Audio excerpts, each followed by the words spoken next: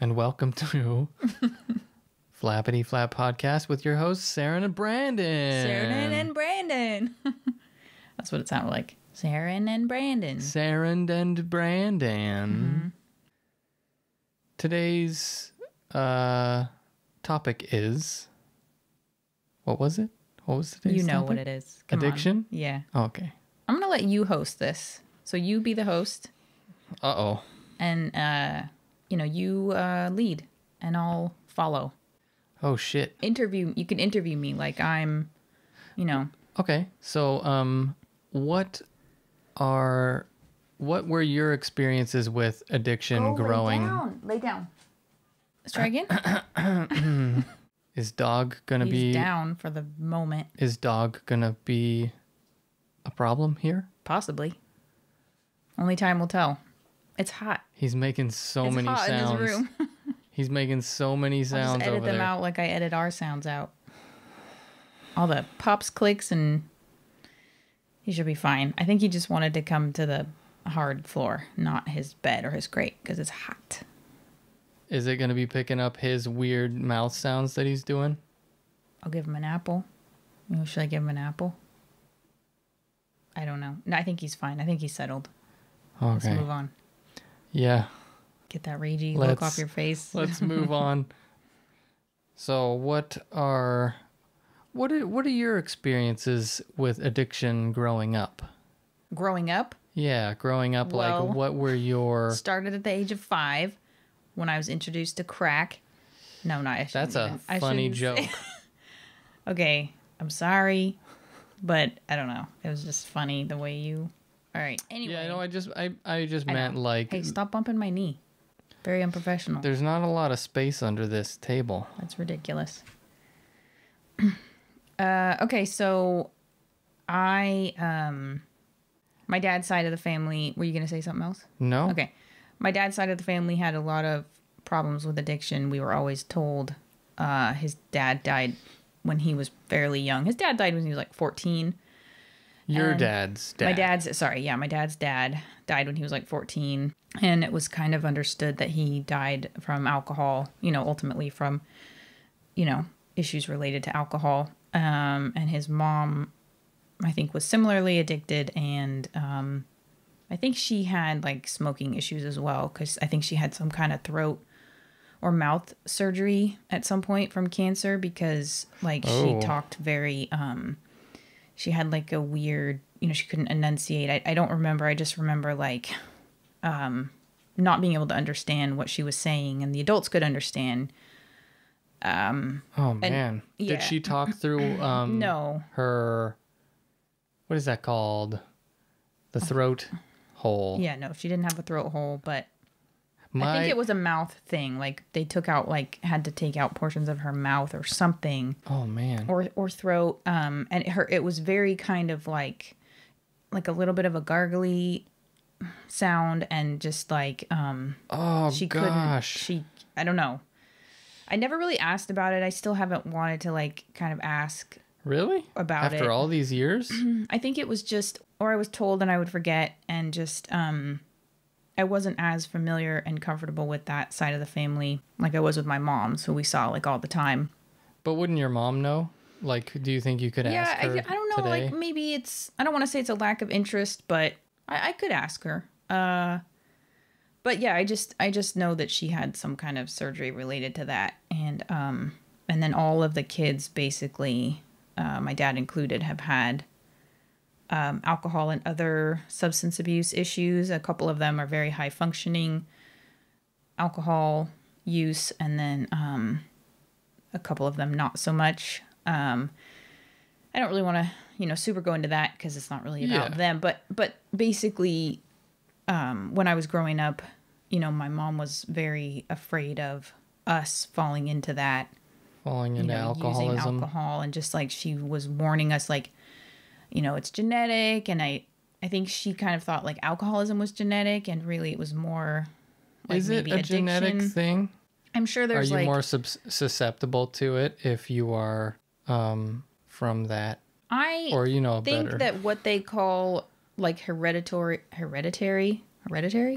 addiction, or alcoholism or whatever. I mean, I think it's more, at least for me, yeah, I don't guess know. it can be passed on. Like there are crack babies that they come out addicted. I think that's different because you have through the bloodstream and through your uterus. But alcohol runs through the bloodstream. I wonder if it, although it would have to be your mom drinking during pregnancy. Yeah, and that probably happened sometimes, but not. I think she was fairly well behaved by the time she got pregnant with me because they were partiers. But I don't know the science. I don't really want to speculate on it. And it might be that, because I know like Native Americans are susceptible to, like, some people call it like an allergy, but there's like an addiction, not prevalence. What am I trying to say? Tendency. But I think for what my family dealt with is, and what I've just seen in my own life is being like a highly sensitive, really at heart introverted type of person, even though I can be very outgoing. I've kind of modeled myself after my mom in that way, but really at heart, I'm like an introvert or just sensitive. And then feeling like that was not okay. I started leaning on things. Like when I was in high school, I went through a lot of stress, doing all the AP classes, and I wasn't even that as intense as a lot of kids, but I found it very demanding, and emotionally there was a lot of upheaval in our household and moving around and divorce and, then breakups with my mom and her, one of her partners, and we moved around, and like I started leaning on caffeine. I was just telling you how I didn't really like coffee, it's an acquired taste. And I bumped my mic. That's okay.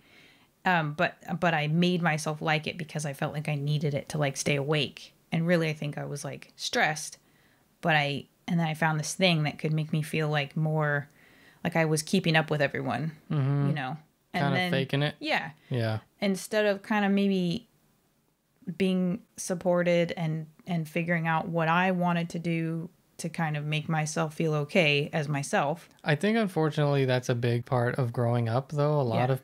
I think a lot of people deal with that. Like I'm not right with who I am. I'm not, who I naturally am is not okay to be because I'm shy or I don't care to socialize or whatever. Yeah, I'm awkward in social situations or... And we're all trying to like fit. We're all different shapes trying to fit into this square-shaped peg hole, and it just doesn't work. So we turn to substances like coffee or alcohol or whatever. Or harder stuff, yeah. And I, want to be clear. This isn't like a woe is me or... It was just like some observations that I was making, and then Brandon and I were discussing. I've never been into any really hard stuff, but, I think I like avoided alcohol because I was scared to go down that road and be dependent and have it kind of ruin my life. Because you knew about it. You had that experience growing up and had seen it. Yeah. I think it's a little easier to avoid then. Yeah. If you know. But what people don't know, like my mom didn't know, and like it's not her fault. She's not built like me. She's very different. I mean, maybe, or she was brought up to be, she's very type A. And so she didn't kind of know, and my dad wasn't equipped, he was fighting his own demons and his own process and trying to figure out who he was in the process of raising little beings, Little beans. And he didn't know to say, it's not just about alcohol. Like, I think they thought it was just the alcohol, and it was addiction in general. It was, whatever you have at hand. So I avoided alcohol and fell into... It was whatever... Wait, back up. It was whatever for what? It's whatever is there for you that is just there as your crutch. You think it's your friend. It gets you through the day, whether it's coffee. Oh, okay. If you're an addictive type of personality or an introverted type of person who's trying to fit, if you're a square peg fitting into a round hole or whatever, it's whatever's there. So what was there for me, because I was so studiously avoiding alcohol, was coffee, sugar, flour, those kind of foods. I was in a 12-step program for food called Food Addicts in Recovery Anonymous. not as quote unquote glamorous as some of the addictions you can have, you know, because you just picture a bunch of fat people in a room going, I eat cookies nonstop. You know what I mean? But it wasn't like that. Actually, you go into the room and there's a load of skinny people because they've been in it for a long time. But there are, you know, it's not super, it's kind of shameful or kind of embarrassing, but it was really enlightening. And, you know, what happened to me in avoiding alcohol was I went to those things. I would consider yourself lucky that you didn't fall into something, you know, more life. I just fell into something that was more very functional, and that's what a lot of people in that program did, is they were very high functioning, but not as high functioning as they could have been without that addiction. Yeah. And what solidified that theory of mine was that I avoided alcohol and fell into something else, was that a lot of people from AA came over to FA because in AA, they'd all be avoiding alcohol, but they'd have coffee and cookies at their meetings. So you just had a bunch of people coming off of alcohol. And yeah, they were working this really great program, but they were also, the tendency is to look for that next thing. Mm-hmm. Like you especially if you've been doing it for years, you're not used to feeling all those emotions. They're raw. You're like a peeled version of yourself. Yeah, you're just like an exposed nerve.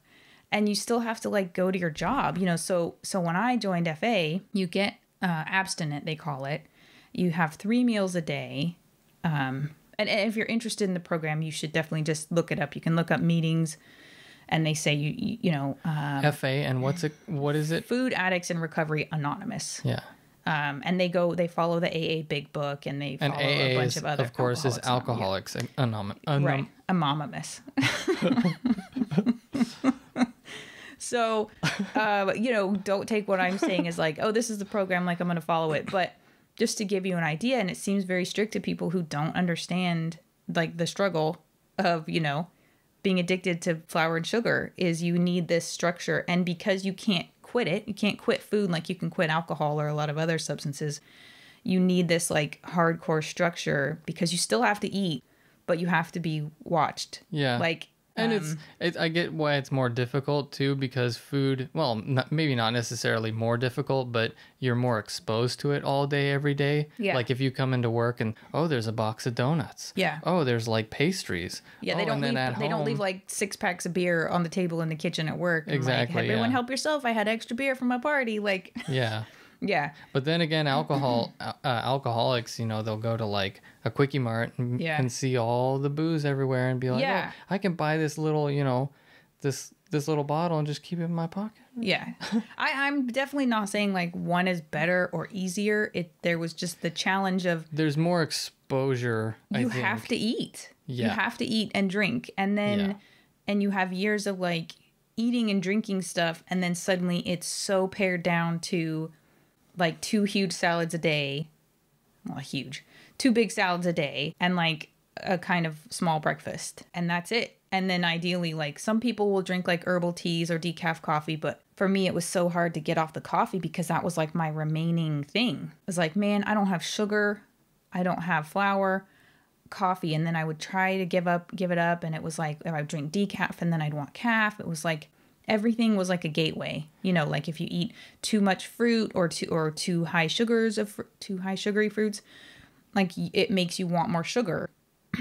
So coffee is hard to quit if you are like a working, active person, especially if you're like a typically low energy chill person. Yeah. It's like, 'cause I need this coffee to like keep up with everyone else, or to keep up with my stupid busy day. I think it's to help you keep up maybe in a sphere that you don't really belong in. Like it's really absolutely making me realize like the time that I really struggle with wanting caffeine or wanting like bad food is during my work week. Like this weekend, I've been pretty much fine. I've had like, I'll have a green tea in the morning, and then I'll have like a half a cup of like third calf coffee. Like I make it like a scoop of calf and 2 scoops of decaf in the French press. Well, yeah, you don't need it in your normal life because you're not like expected to hustle. But then what I'm thinking is some people are fine without it. Some people are fine and they're just like go, go, go, and that's how they are. I don't understand that. But for me, it's like, this should be my life. Not necessarily like sitting on the couch for hours, like playing video games, like, you know, but you know, we went out to the coast today. We had a walk. We went out on the beach. We were somewhat active. And then, we went to the dump, like, and then we came home and we lounged, but it was just chill. Mm-hmm. And that, like, to me, like, that's what my life should be. That's what I should have been aiming for all along, and doing something creative as a vocation instead of trying to fit myself into this quote unquote comfortable, but not really comfortable job of being a paralegal, which is very conflict driven.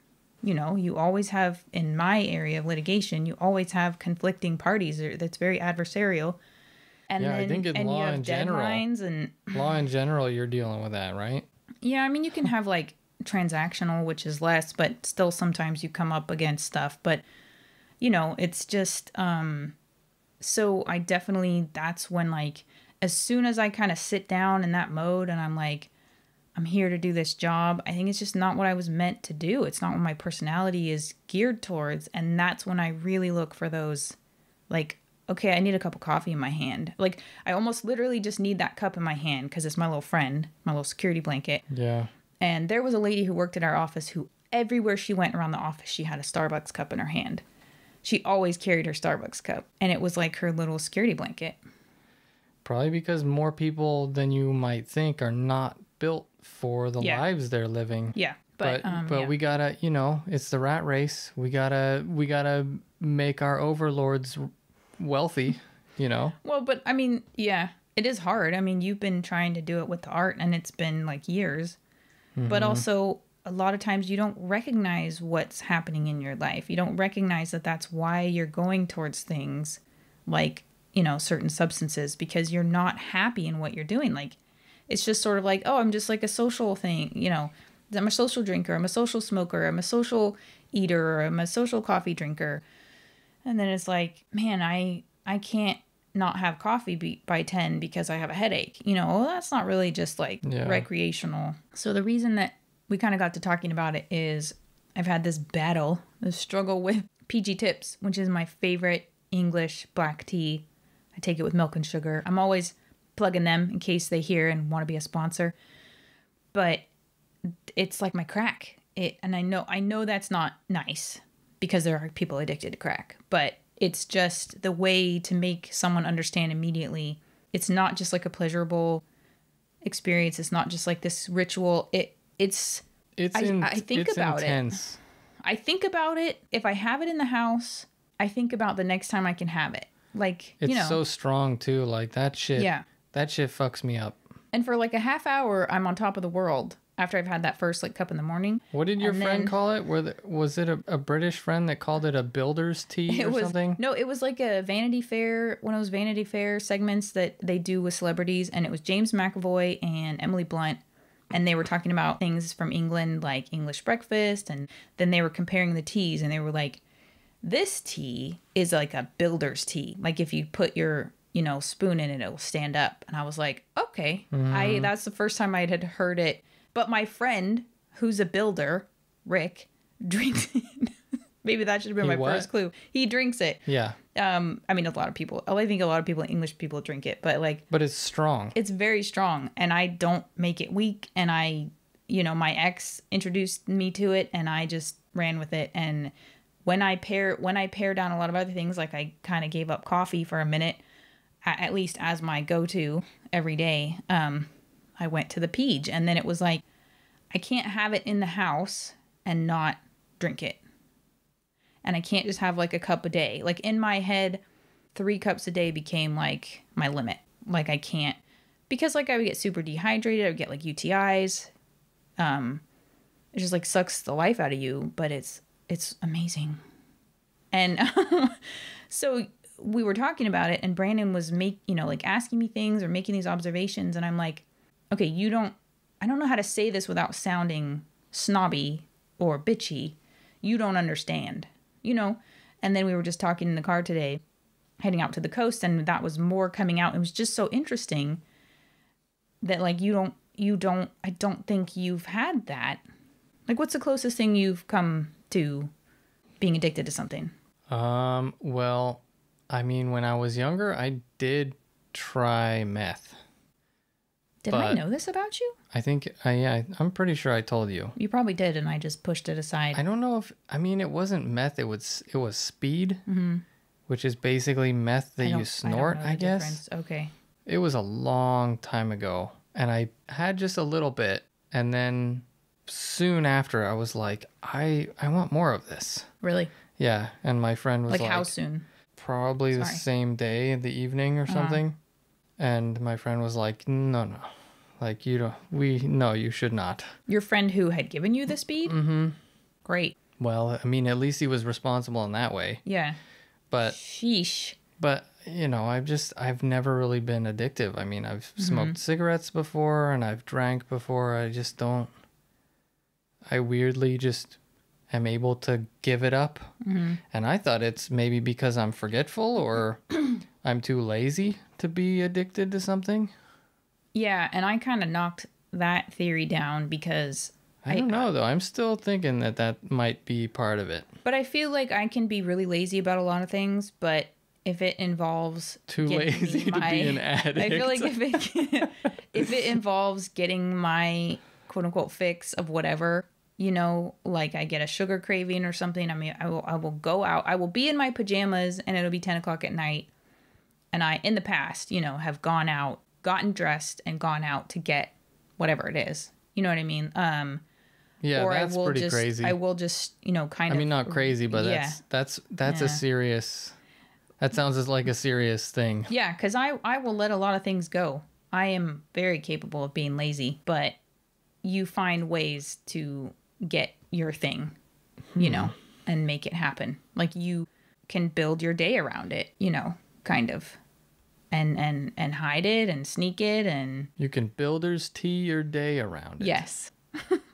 So, I don't know. I just thought it was funny because then when you said, I think if I'm addicted to anything, it's like deli sandwiches. And that just tickled me because you do really love deli sandwiches, but you can go days without having one. And I think that's the difference. Yeah, but that's probably my closest, addiction. And maybe Diablo. Video I remember games. You said you had to put away the Diablo DVD when I first met you because disc, yeah. You would just while away the hours. Oh yeah, I played a lot of Diablo, but you were able to like put it away and go nope, because if that's me and like PG Tips, so I quit PG Tips, quote unquote quit like a month or two ago. You quit because the box ran out. No, that's before. Because I think I was like getting UTIs. I got like a UTI and they're super painful and horrible and uncomfortable and disruptive. And I was like, all right.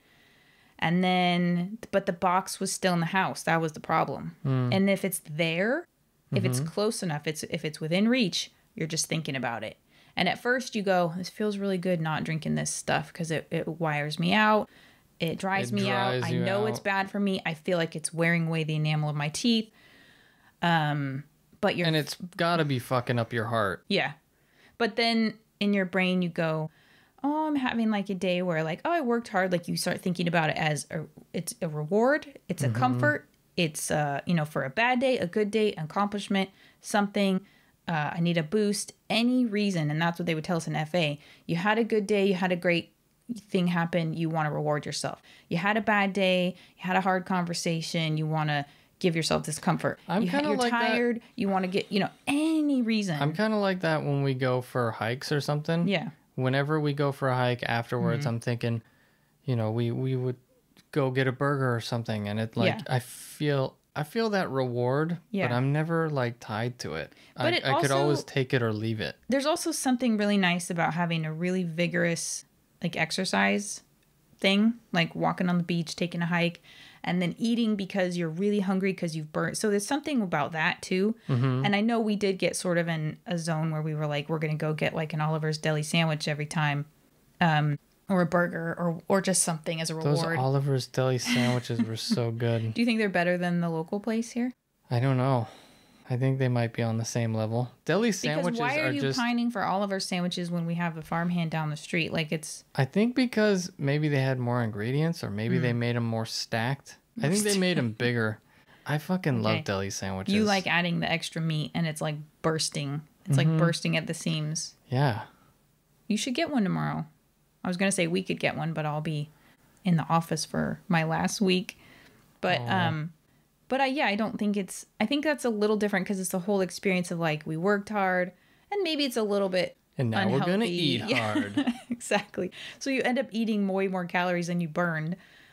But like, I kind of get it. And it's part of just our day out. Like my Monday's off, you know, we go do a thing and then we eat like cool food, you know? Yeah. Have you had a lot of caffeine tonight? I did have a half a cup of coffee. Why do I feel a bit? You're a little zippy. Yeah. Well, we came back from the beach and we didn't walk super long and it was kind of cold and windy and we went in the water and it was cold and then we went and got pizzas, you know, so we were driving and, but man, I got so tired, like hit a wall so hard and we had like gone to the dump, but that wasn't super I think it's hard. Because we were at the beach and it was fucking cold and the water was freezing. So we were walking out on the beach and had our feet in the water and it was numbingly cold. I don't think it was that cold. My feet were fucking freezing. I couldn't really go in ankle deep or like calf deep without it being painful. Well, but like I tried to explain to you, it was a tiredness on a level I haven't felt in a long time. Like I felt like I was coming down with something. I'm telling you, I think it's from that freezing cold water. I think it's partly that and the outing, and I think it's partly because all I had caffeine-wise was a green tea, and a green tea is not. Could be. So I think it just hit me so hard, and then maybe worrying about going into the office. So I've been out of the office for basically over a year. It was in March, I guess, when the shutdown happened. Mid to late March. And then, so I've been working from home this whole time. Now they're having people come back to the office. Well, then I gave my notice. So this is my last week, but I'm going back into the office for 4 days, starting tomorrow. And then I'll be gone and then working a remote job again. So it's a bit weird, but, I'm a little bit stressing about it. Like, oh, I have to get up a little earlier. I have to like prep clothes and take a shower, do my hair. Listen, telling you, no, just I'm not stressing that much. My point is it just added to it, but I think I'm still kind of coming off of like a major caffeine, 3 PGs a day, basically 3 PG tips a day was where I was at. And then sometimes coffee and, to like a green tea and it hit me anyway. So yeah, I was going to have some other, I don't know, like now that I'm not drinking it. So then what I did is I slowly came back on the page, fell off the wagon, slowly, 1 limb at a time, and then was back to 3 a day. And then I looked at the box and I said, okay, I'm going to just get to the end of this box. And then when I get to the end of this box, I'm not going to buy any more. And then I'm going to see how that feels. And I'm not saying that I have, that I'm done with it or that I'll never have one again. Mm-hmm. But it's such a relief to not have it in the house because I don't even have to think about it. Having it in the house, it's like with chips and stuff. Those corn nuts are down there calling my damn name because I'm now want something else, And, I mean, I would definitely, especially because you were worried about me and the UTIs and stuff. And like, so I would definitely like sometimes do it, not like hiding it from you, but like not trying to be super obvious about it because there's a shame of like, I know this isn't good for me. I know I just tried to quit it like a month ago and now I'm having it again, like sneaking ice cream out of the freezer or something. Like I've done that before too. Not with you, but just like, yeah, like a shame. Have you ever had that? Sometimes with the pizzas. Sometimes I'll down a lot of pizza and feel bad about it. But not like you feel like you have to hide it. Because you shouldn't ever have to do that. No, yeah. I think because I also do this weird kind of natural fasting. Yeah. Where I just don't eat because I'm not hungry. And I don't know if that's good or bad for my body, but yeah. I do what feels natural. If I feel hungry, I'll eat a huge amount of food. Yeah. And if I don't, I just won't. Yeah, I think the other day I was like, I think you really need to eat something because it was like 3:00. Yeah. And you were finalizing your animation or working on that. And it was like 3 and you hadn't eaten. And I was like, holy shit, I don't think that's ever happened to me in my life. But I think you're just like a rare person who you kind of know who you are. And then if you drink or eat something that kind of doesn't agree with you, I don't know if like you recognize that that's not you and it doesn't make you feel good and you're just done with it. Whereas I think sometimes I'm still looking for that thing to help me be who I think I should be, or I don't know. Well, I think you are still on the Peach train because you kind of need it for work. Mm-hmm. You know, you need it to keep up and be fast paced. I mean, when I was working at the tattoo shop, I was having coffee and disgusting espressos and, you know, staying awake with yerba mates and caffeine, you know, just caffeine, just so I could stay like going. Because otherwise I would be crashing or just, you know, not present the way they expected me to be. Yeah.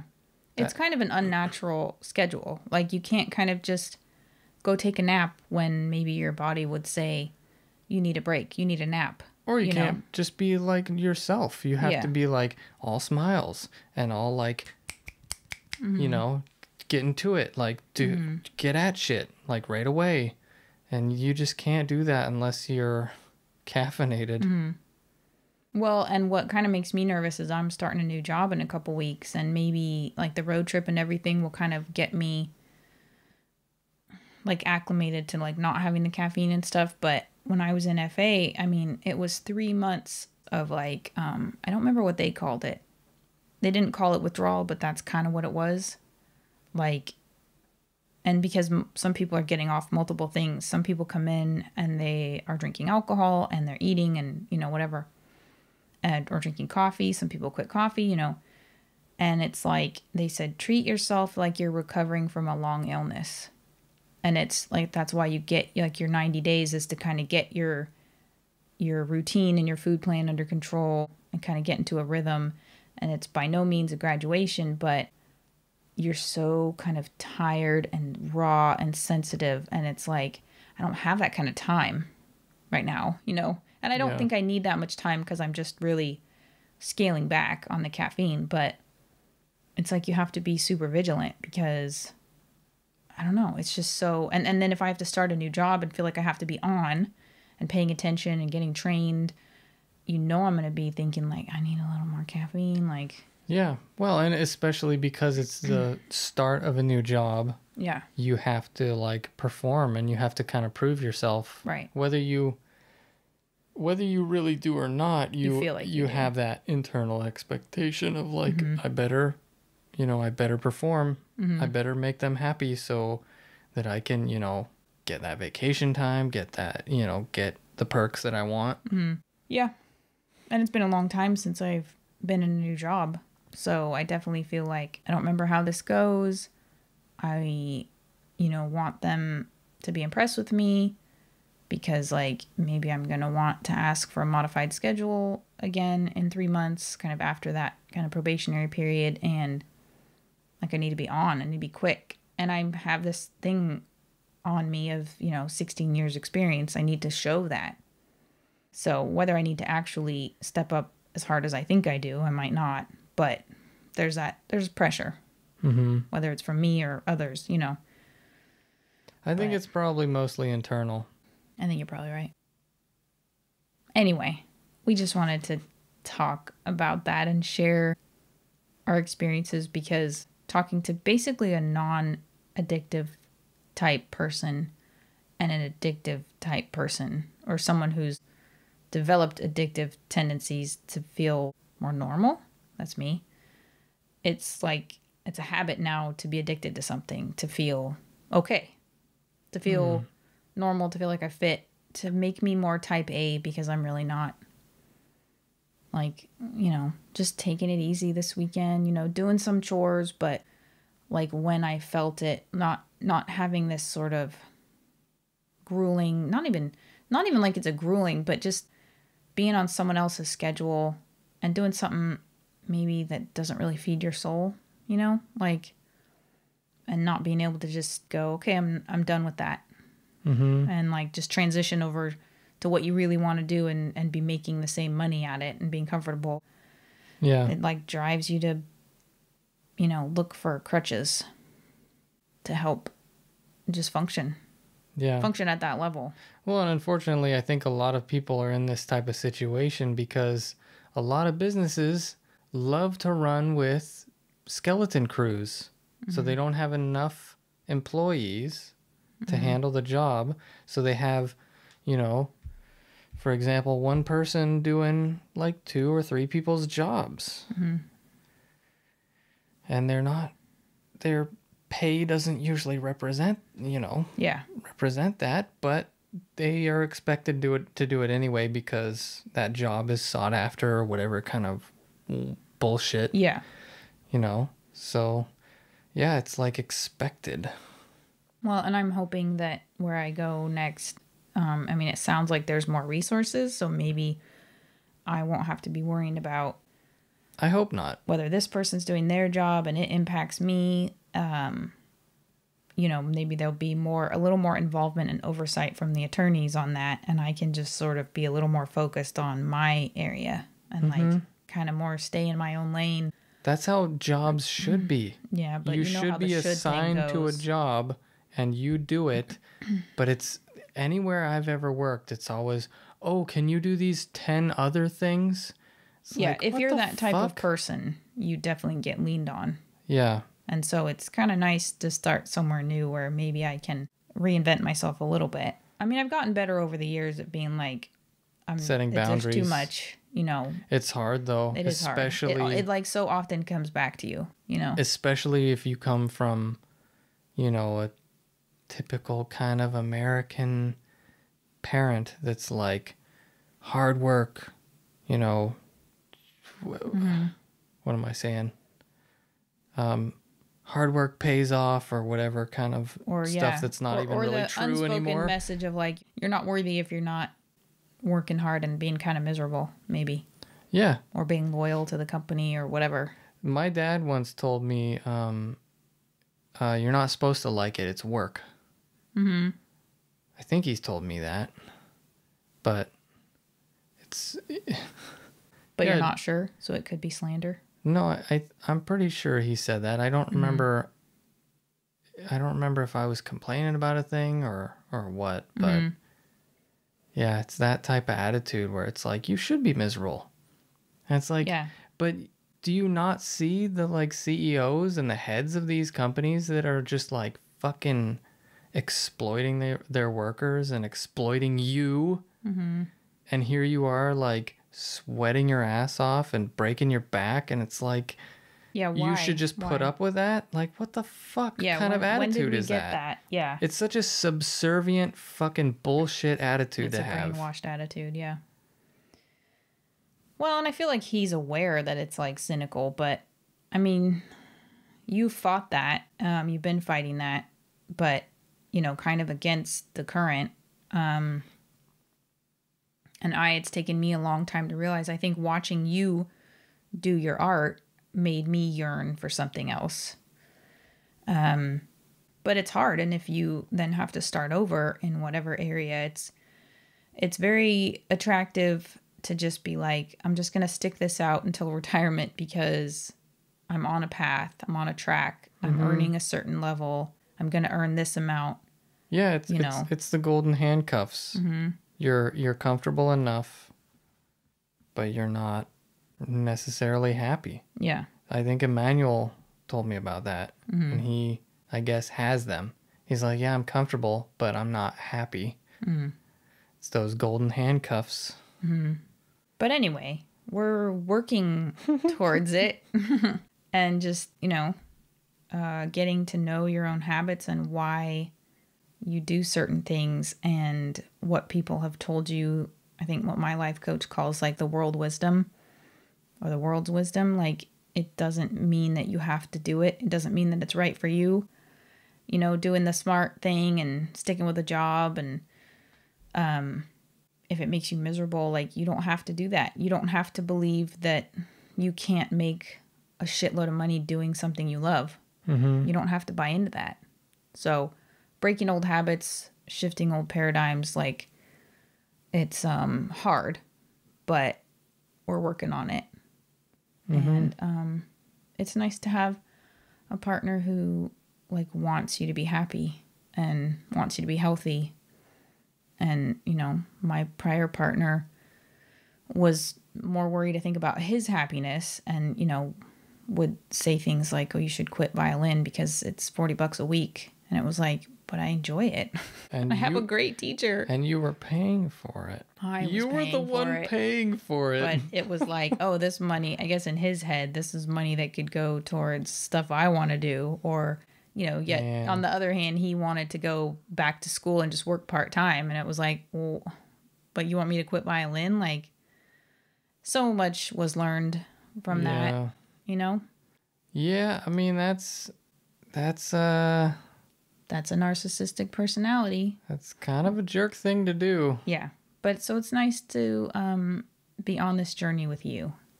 Likewise. It's still hard work. It is. Yeah. There's still always paperwork, as Brandon says. Oh, I fucking hate paperwork. Paperwork that started with schoolwork. That's like my opposite of addiction. That is something that I hate so much. I hate paperwork more than I think anything. And paperwork for Brandon means, like schoolwork. Doing taxes. DMV papers, taxes, mail, like all of that. Any kind of administrative bureaucracy fucking bullshit. God, it makes me furious. And then that's why you haven't sent off your passport application yet, and mine's already come back. No, that's fine. When there are speed bumps in it. That's when I start to, like, I'm fine with, okay, I'll do my taxes, whatever. I'll give my money to them, or their money as they see it. Right. Whatever. But then when there are speed bumps, like, oh, do you have the exact date that you got this 20 years ago? It's like, I want to strangle someone till they die. That's where I get. I know. That's where I immediately. I saw it because I jumped from like, okay, I'm doing this paperwork to like, I want to kill everyone around me with paperwork. I wasn't aware of that. I wasn't aware how close I came to death. I won't kill you, but that's, God, it makes me so fucking mad. I don't know why, but it like triggers a thing in my brain. Interesting. That sounds like a core wound to me. Well, I mean, when I was in school, I fucking hated school. I hated school so much. I would just sometimes go into a rage and just start stabbing my books. It's not healthy, I know, but like, it's this sort of like just forcing a person to do something that they just hate more than anything. Yeah. You know? Yeah. Yeah. We should watch the Hey Dimmu podcast, because I think one of their recent episodes was like, schools are a mistake. Schools are an enormous mistake. I know I know a decent amount of the teachers are trying. Yeah. And I respect that. But the fucking paperwork. God, it's awful. It's called homework or schoolwork. It's just funny how it's just funny when you just labeled it all paperwork. It's just I had never heard it put that way. It's accurate. But it's just funny that, like, from your childhood to your adult life, it's just all paperwork. I hate it. It is paperwork. It's just funny. I mean, anything where you have to read shit, write shit down, Read shit and write shit down. Yeah. That's school in a nutshell. Shit that you don't fucking care about at all. It's back to trying to fit. Are we the square peg or the round peg? Doesn't matter. Into the opposite hole. It kills your soul a little bit. And I shut down, and you apparently rage and stab things. So, you probably should never have been in a school, in a standard academic school. You should have been in an art school, or a school where you play. I think they have them now more, I think, where there's more play, like outside, and you do art, and you know, like that's just you have a different kind of brain. I mean, I think it would be good if there were just schools that were more, had more like direction for the children. Mm-hmm. You know, like take the individual child and be like, what, you know, what do you want to learn? Mm-hmm. Because guess what? That's what they're going to fucking learn. Mm-hmm. I mean, I get it. Obviously, teach them basic math and basic English, basic shit. But it sounds like you hated that so much. So is it really necessary? I think I was kind of fine with it up until high school. Yeah. But then once it's like, I really liked math until like economy, high school, and, you know, junior high maybe. Yeah, and just the higher level stuff where it's like, I don't give a fuck about any of this. I'm so shut down by it. Yeah. And you know you're not going to use it. I know I'm not going to use, you know, algebra ever. Never, ever. Not in my line of work that I have planned for myself. Mm-hmm. And it's obvious to me at that age that I'm not going to be a fucking scientist or something. Somebody that needs to know, you know, algebra or any of those type of things. And it's like you aren't well-rounding the students. You're just wasting their lives away when you could be doing focused studies on something they want to learn, something that they will absorb easier because they actually give a crap about it. That's my opinion. One man's opinion. Okay. Well, I want to get your blood pressure back down so we could wrap it up if you want. Well, sorry, just circle back. It's okay. And I think that it's either, you know, it's obvious and also probably proven that if you have interest in a thing, you're going to learn it a lot faster. Yeah. So, it's just so backwards. It's just that forcing, they're really getting the kids into it early of like forcing them into this. This is what adulting is going to be like. Yeah. Yeah. We're forcing you into, you know, the peg hole. So yeah. I'm sorry. It's a good episode. All right. Well, let us know your thoughts in the comments or leave us a rate, review. Sorry we went off the rails. We were supposed to be talking about. Sorry you went off the rails. We were supposed to be talking about addictions. But anyway, yeah, we thought we'd just, I don't know, it seemed like an interesting thing that we were observing as I was going through my PEJ withdrawal or separation. And we hope you enjoyed it. And if not, I don't know, move on. Okay. All right. Bye, everybody. Bye.